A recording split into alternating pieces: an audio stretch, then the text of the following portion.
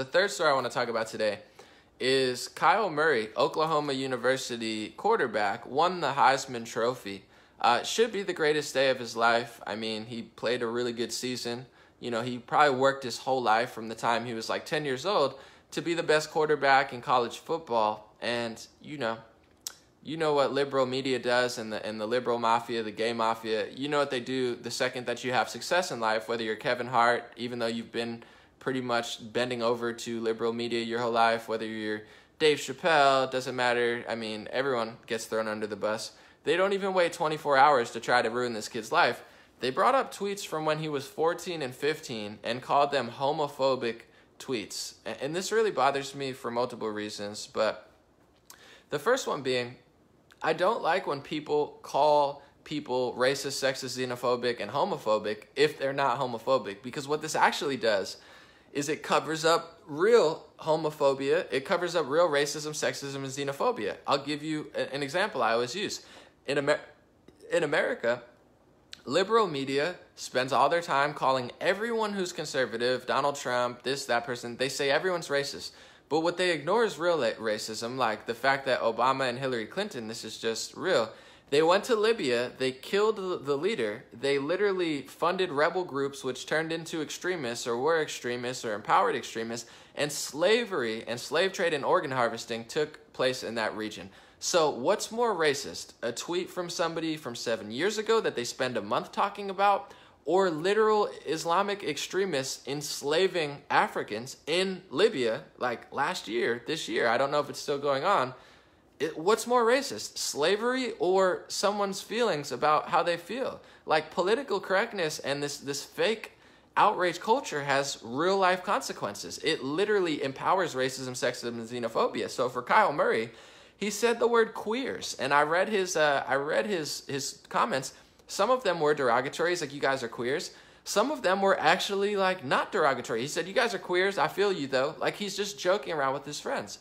First off, I want to say, there's a show called Queer Eye for the Straight Guy. Like people love that show. It's a gay positive show. So why not take down Queer Eye for the Straight Guy? It says the word queer. I mean, Queer Eye. Like what do they mean by that? Do they mean like he's gay and bad? Like he's got an eye for a straight? Like take the whole show down. Take down it. I mean, it doesn't. But also, he was 14 or 15 years old. I don't think he was using it in a negative way. We used to tell jokes on the back of the bus. I had one Jewish friend, we had one Indian friend, we had one Asian friend, and we used to tell messed up jokes, and we didn't even know what they meant. If I had a Twitter when I was 15, I probably would have said one of the jokes on Twitter and thought it was hilarious. Some of them were, some of them weren't, but overall, it's like we used to just make fun of each other, and no one cared. Now, all of a sudden, they're trying to ruin this poor kid's life the second that he wins a Heisman Trophy. And people need to really wake up. That's going to be my final story, but liberal culture is not liberal. Literally what they do is they destroy any American who says anything that offends their feeling, the opposite of Eastern philosophy, which Jack touts so highly on his Twitter, like literally the opposite. And they empower the most homophobic people in the world.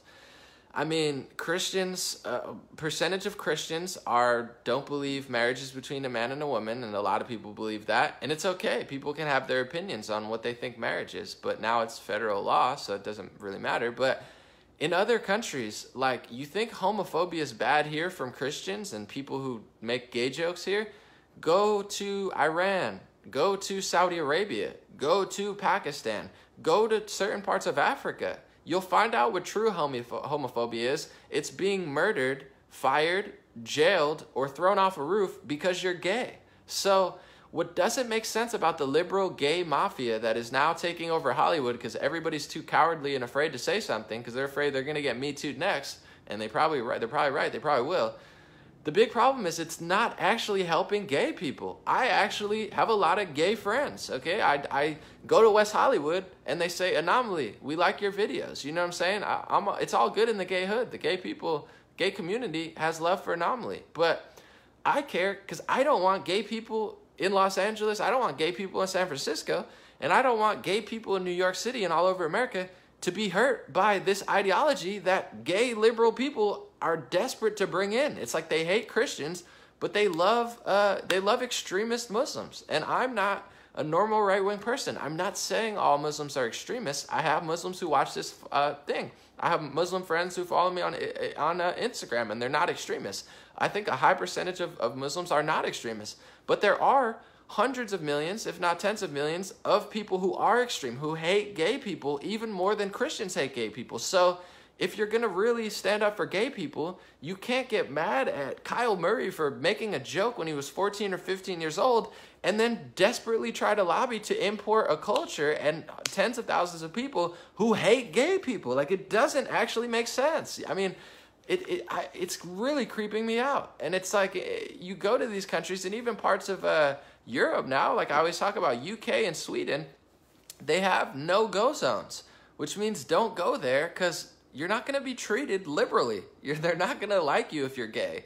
They're not going to look at you nice if you're a woman.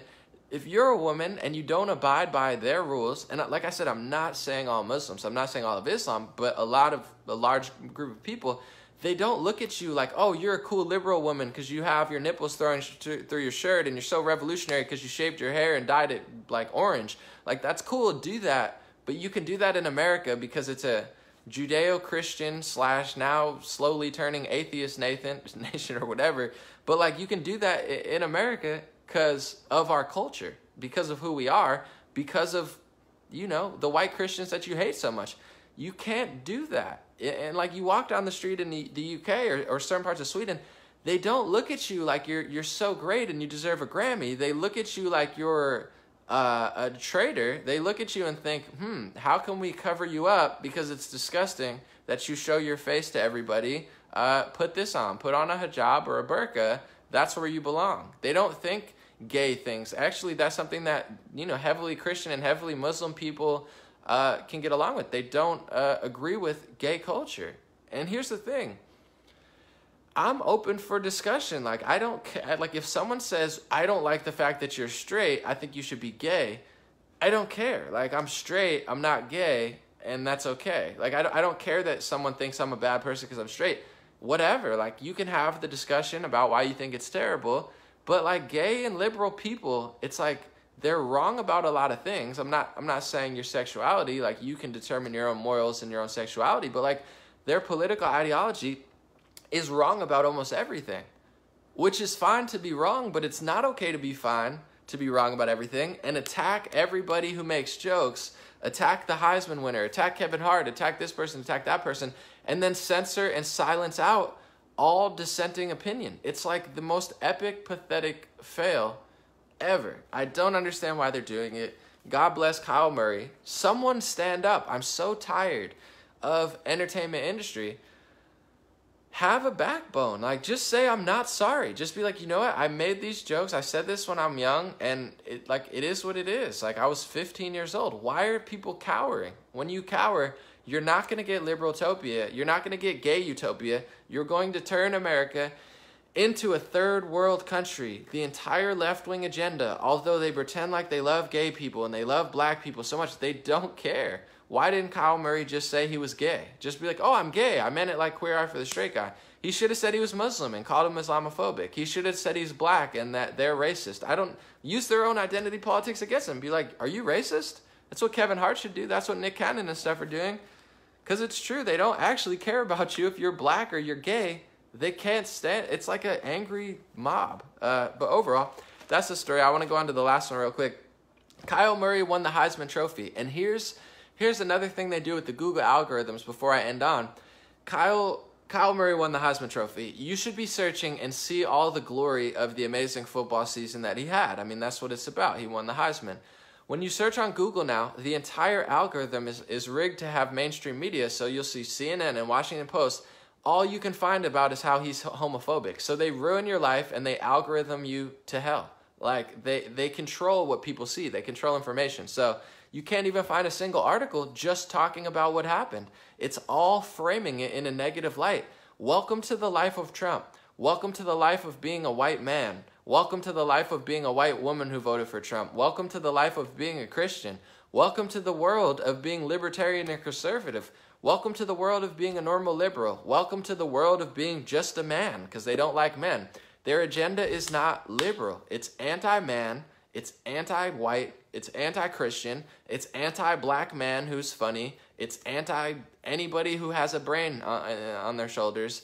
It's anti-everything good. They have an evil, sick, disgusting, perverted, totally backwards and twisted agenda that they hide behind women, children, migrants, politically correct, the gay community. See how they treat gay people who aren't who are libertarian and conservative.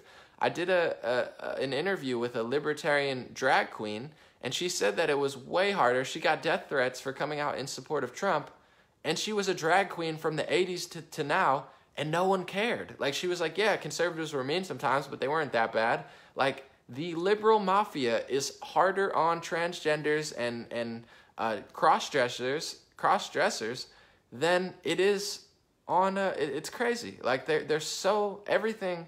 It's like the biggest hypocrites on the planet. We all make mistakes, but dear Lord, Kyle Murray, the next one thrown under the bus. I hope, and I'll get onto it for the final story, but I hope this brings people together. The last story is